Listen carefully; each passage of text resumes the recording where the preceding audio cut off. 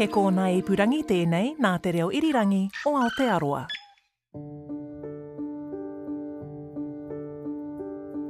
When people awoke on the 16th of August to hear reports that Tom Hall had been arrested, the initial reaction seemed to have been just complete disbelief. Welcome to Crimes NZ. I'm Jesse Mulligan, and in this episode we're going further back than we ever have before, back to 1886, and one of the most sensational crimes of the 19th century, the bustling town of Timaru.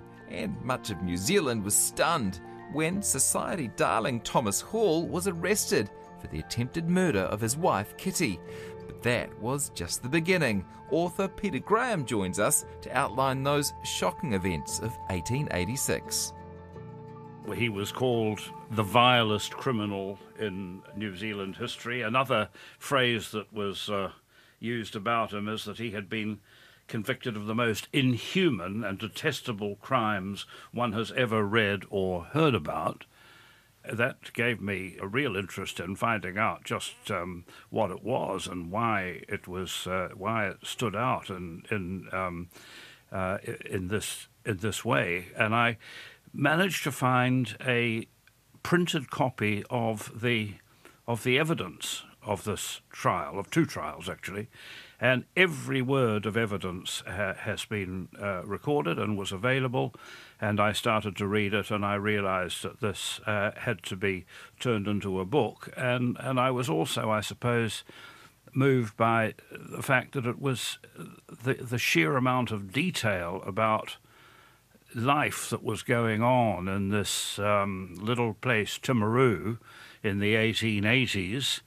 It was a remarkable window into this time and place, this little town which, as one observer put it, had become a hotbed of snobbery and social competition, which we would not really expect from a place that 30 years later it had been no more than a wool shed and a couple of shacks on a beach, and it had come all this way in 30 years.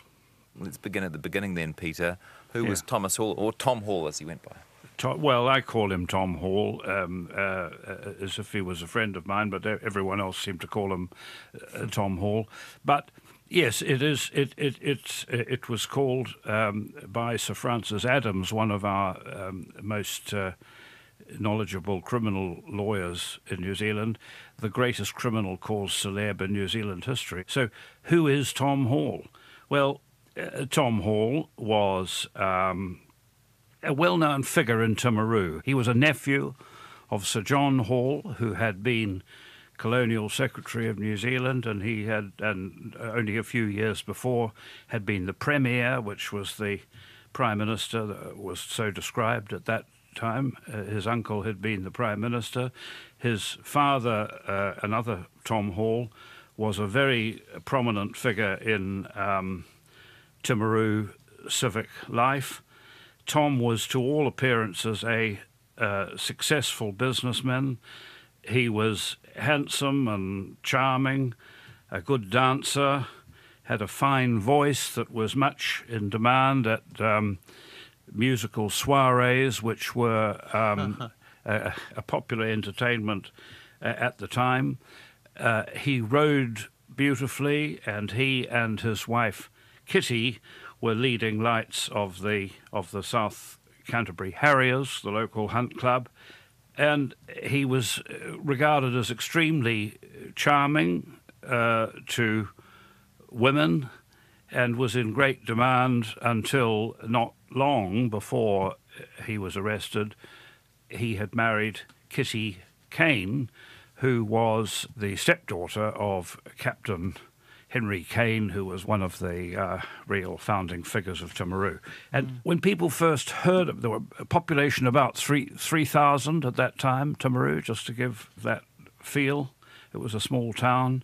And when people awoke on the 16th of August to hear reports that Tom Hall had been arrested with an accomplice called Meg Houston for the attempted murder of Kitty by poisoning, the initial reaction seemed to have been just complete disbelief. Yeah, and if we look at a motive, where the motive begins, it's probably useful to ask what line of work Tom was in. Yes, absolutely. Tom had set himself up in business, and he was generally described as a land broker and commission agent. He established a firm called Hall and Mason in 1882. They operated as land brokers, commission agents. They arranged insurance for people and land sales, and if you had any funds for investment, Tom was your man. He was intelligent, it seems, reasonably intelligent. He attended Christ's College, where for a few years, where he won prizes for history and mathematics. And no doubt he thought that with his charm and natural ability and family connections, he could not fail to do well in business, but it didn't really work out that way. By 1883, South Canterbury was sinking into deep depression. For example, his father, who had several runs in the Mackenzie country, was forced to sell, and to sell the large and imposing house that he had built in Timaru, so he had run out of money. And Tom, in 1883, as everything seemed to be going downhill, that was the time when he started to inject himself with regular heavy doses of morphine in modern terminology. He suffered from asthma and severe sciatica, so it's possible that he might have thought that this was a way of treating those things. Anyway, getting to 1884, Hall and Mason's accounts were in a complete mess. Tom had been stealing money from clients, and he had committed numerous forgeries. And the typical forgery was a promissory note. And the first one was a promissory note for £800 in the name of Edward Cameron, repayable in 6 months. So this note is forged. No money was lent to Edmund Cameron. And Tom then takes the forged note to the bank, who discount it. They pay immediate cash to Hall of, say, £650 on the 800, and that would have to be repaid in 6 months. So anyway, by 1884, the total of Hall's defalcations ran to about £6,000. And unless he could raise a large sum of money, he would be exposed as a forger and a thief, and a long prison sentence would be necessary. So Tom had to come up with a plan, which he did. He was regarded as pretty good at what he did, right? No one suspected him. I think he was. I don't think anybody. He kept up a front. He managed to roll money around as people do, so he always seemed to have some money. But I don't think anybody, except possibly the manager of the Bank of New South Wales, had any idea that Tom Hall was in financial trouble. His plan was diabolical, really. He decided he would marry Kitty Kane, have a child by her, and then kill her. Kitty was a woman who was 24 or 25. At that time, she may have felt that she was a little bit on the shelf. She was described as nice-looking rather than beautiful, on the plump side, easygoing, pleasant, giggly, and a bit naive, not to be too unkind about it. She didn't worry much about her clothes or appearance, and Tom decided that he would honour her with marriage. And as I've said, she was one of two stepdaughters of Captain Henry Kane, a man who had, after being the first storekeeper to arrive in Timaru had gone on to really make himself a fortune, and most of that money had gone into 2 trust funds, of which Kitty was going to be a major beneficiary. So Tom might have had his eye on that trust fund, hey? Tom definitely knew about it and was exceedingly interested, and I'll tell you a little bit about that in a moment. This trust owned a lot of land that was ripe for redevelopment for housing on the expanding fringes of Timaru, but he needed cash in a hurry, and he decided he could deal with that by insuring her life for, as it happened, £6,000, 2 policies totalling £6,000. Just to be sure of everything before he got married, he went and got some legal advice from a solicitor in Christchurch, not using one of the local lawyers, probably not wanting it to be known what he was doing.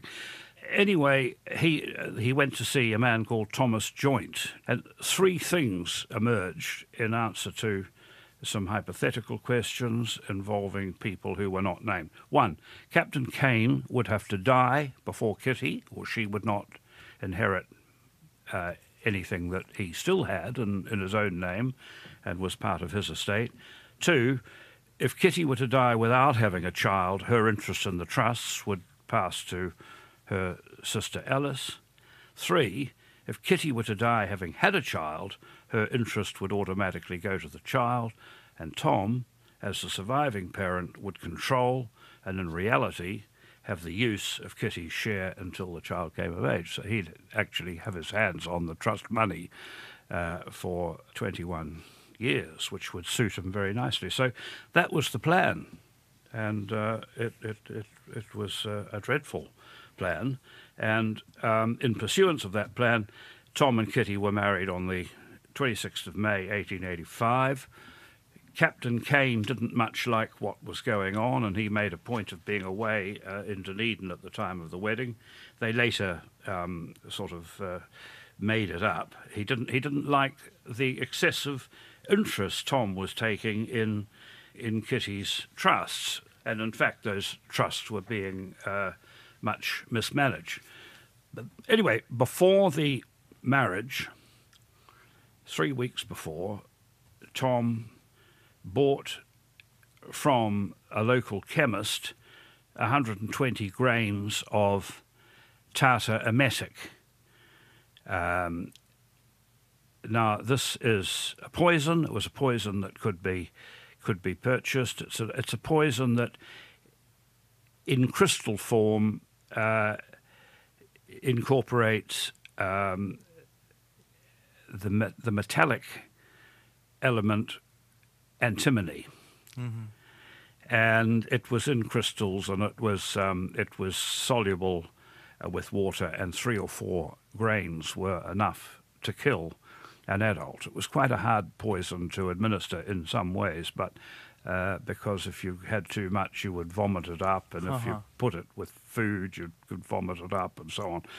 But that was the poison Tom decided to use, and just before the marriage, he borrowed from a bookshop a book called Headland's Action of Medicines to study the subject of antimony, and a few weeks later he bought a large volume called Taylor on Poisons, which he used to read constantly. Actually, he was very fascinated. No alarm bells in Timaru at this stage. Well, not 120 grains of tartar emetic and 2 books on poisoning people. Not at all. And he told the chemist that he wanted to use the tartar emetic to mix with tobacco and make himself some cigarettes that were going to be used for relieving his asthma. But that must have been something that was done at the time, because the chemist didn't seem to think it was at all odd, and actually made some suggestions about how he could make them more effectively.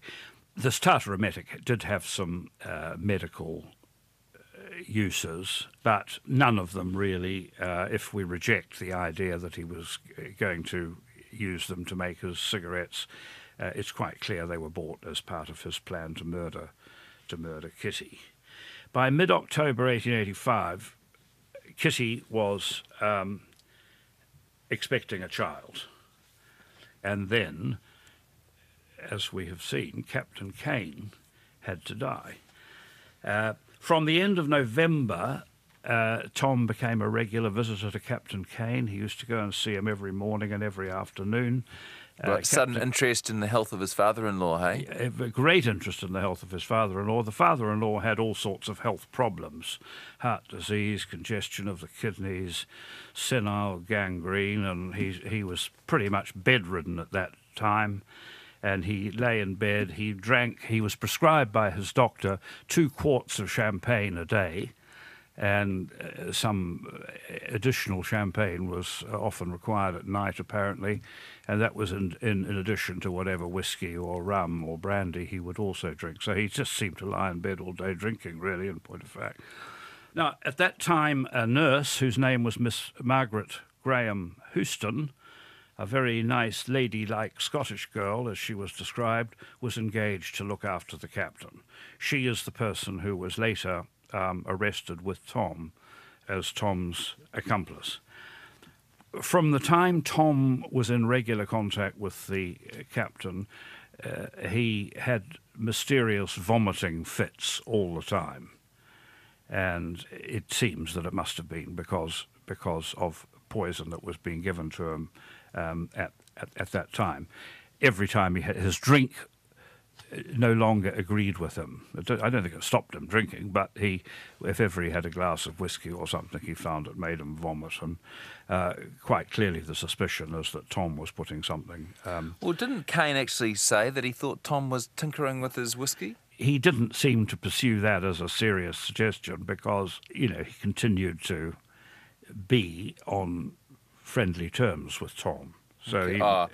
he was a funny... He thought the whiskey was problematic, but he didn't quite connect it He to didn't the guy quite connect it with Tom, I think. That's how you could put it. And so back to Kitty, his new wife. He's also sitting with her, yes. and he's poisoning her at the same time too. Well, I think he would... No. He was waiting for the child to be born. And the son, whose name was Nigel, was born on the 19th of June, 1886. So that was a few months after Captain Kane died. Captain Kane died in January 1886. And then the child is born, and at that time an elderly nurse called Mrs. Ellison, who features in the drama to come, was engaged to look after both Kitty and the new baby. And the nurse, Margaret Graham Houston, stayed on as Kitty's lady help, she was called. I don't know if you know what that is. A lady help is someone who's an employee, but not sort of so more at the social level of the employer, perhaps, is one way of putting it. Mm-hmm. A superior kind of servant, I suppose. I think there was often quite a bit of friction between people like the lady help and the there might have been friction in particular in this household because it sounded like Tom and Margaret might have had something going on as well. That is the way it looked to many. But only days after the baby's birth, the birth of little Nigel, Kitty began to experience vomiting attacks. Actually, another thing, I think a day before the child was born, Tom went back to the chemist and bought another 120 grains of tartar emetic. And it is clear that at that time Tom was poisoning Kitty. So she had these vomiting attacks that went on for weeks. Now we get really to the heart of the drama. She had day and night of vomiting. She got worse and worse. She was wasting away. She was thin as a rake. She had a dull complexion. She twitched convulsively. Her lips and nostrils were sore. She had sores all over. She had blue lines around her gums and blue rings, and complained of stomach pains and a tightness around her neck as though someone was strangling her, and unquenchable thirst. And this went on night and day. It went on for nearly 2 months. Her main doctor was a man called Dr. Pat McIntyre, who was a great mate of Tom Hall's. But various other doctors were called in, Timaru doctors, another 3 Timaru doctors. A doctor was brought up from Dunedin, and Tom was saying, "You've got to do everything, you've got to find out what's going on. I'll do anything I don't mind what I pay, I just want to make sure that Kitty recovers." And he would sit by her bed for hours on end, stroking her hand and looking into her eyes, and in a loving sort of way. And I think that's one of the things that people who've looked at this case think is just so disgusting, that he was able to inflict this terrible torture on his wife and sit there pretending to be sympathetic. Anyway, this went on for nearly 2 months. The doctor didn't seem to have a clue what was going on, but eventually, after about 2 months, somebody took a sample of vomit and urine from Kitty, and they had that tested, and they found traces of antimony. And of course it was staring them in the face that this was a case of poisoning. It really could not have been anything else, I don't think. But then they had a good idea. It was antimony was the poison. And then we get to not long before the arrest. Kitty was under strict orders only to take food from or nourishment, it wasn't really beyond taking food, from Nurse Allison. And then one day, the day before the arrest, Nurse Allison gave her some water that had a nasty taste, and Kitty didn't like it. And Nurse Allison took a little sample and set it aside. Then Tom and Meg, that was Margaret Houston, came into the room, and they said, "Oh, this water doesn't taste good." And then Meg says, "Oh, well, if it doesn't taste nice, you can't, you won't have it." And then she took the cup outside and threw it out into the garden and threw away a piece of gauze that had been on top of it and probably would have had traces of the poison. And later that afternoon, that sample, the little teaspoonful of liquid that Nurse Allison had kept, was taken to the local chemist shop and given a sort of a field testing, and again found to be antimony. And by this stage, Pat McIntyre, the doctor, finally woke up and went down to the police and swore an information that resulted in the arrest of Tom. And when they went to arrest him, there was a great struggle, and Tom was trying to throw a little bottle he had in his pocket into the fire, and Meg Houston sort of came to the rescue and tried to sort of defend him. And anyway, it was found that he was carrying around in his pockets this substance, and Tom was put under arrest. And Meg Houston was acting in such a very strange way that, to my mind, it's entirely understandable that she was arrested as well. Tell me a bit about the trial when it happened. There was a trial in Christchurch, and Tom was convicted of attempted murder in 8 minutes, and Meg was acquitted, and there was a rider verdict that she left the court without a stain on her character, and I think what scuttled the Crown's case was medical evidence that had been taken. She'd been examined by a doctor who found that she had all the evidences of virginity were present, and that was enough really to demolish the prosecution case. I argue that while I don't think there was enough evidence against her really to result in a conviction, I certainly don't think she left without a stain on her character, and I think there was very considerable suspicion.